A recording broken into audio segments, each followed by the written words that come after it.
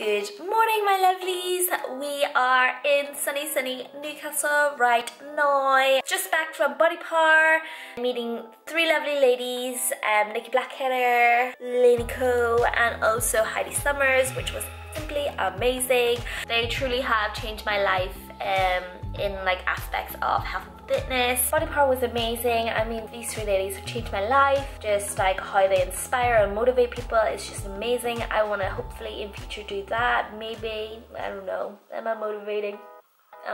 So I've made up a little video now, getting little tips and trades on what motivates them into fitness and all the other different aspects. I hope you enjoy, and yes, please subscribe to me if you liked this video, and also give it a thumbs up if you liked it, and if you didn't like it, then I don't know, I'm sorry.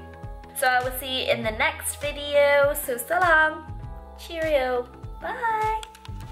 So what motivates you to get on stage, to get like ready? I feel that like if I diet for let's say an expo, I can put on the vest. If I don't feel like I'm shredded, I can put on a vest and I can put it on. But to get in a bikini and stand on stage, it's like 100 times more stressful than even going to college. And like it feels so good, right? Yeah. And it's like you've achieved something, and like even if you don't win, you still done something. You step on stage, and like if everyone can step on stage, but not everyone can.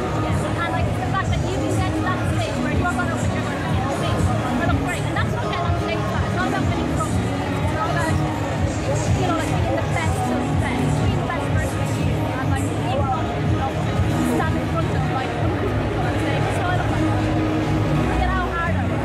So yeah, it's just like ongoing and striving for more every time. And like you step on stage, you might motivate someone else to step on stage. And that's a big thing. It's, you know, when someone watches me and they go, "You know what, I want to do that." It's like we're all just regular people. We're gonna go. Yeah, so that's why we get on. Yeah. It's so good to see you.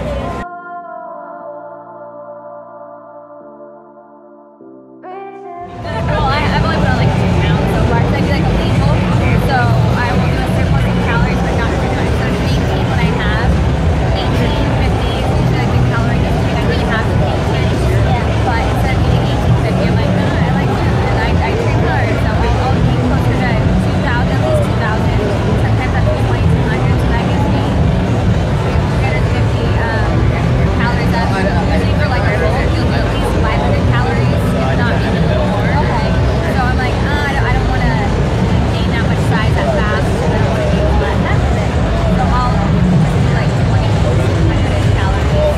So would you say like if you're trying to do like a lean bulk, yeah, that's calories with like fat foods. Yeah, exactly. So I eat pretty clean, whether if I'm cooking or if I'm not. I like the way it makes me feel. Like I feel better when I'm eating clean food and whole food. So, but I feel like pizza and donuts are great. So I still eat that, you know, like once, or if I'm lean bulking, I'll have 2 meals a week. So like, but for the most part, yeah, I eat a lot of healthy food. So like sweet potatoes, white rice, brown rice, wild rice, quinoa, oats, Ezekiel bread. It's clean.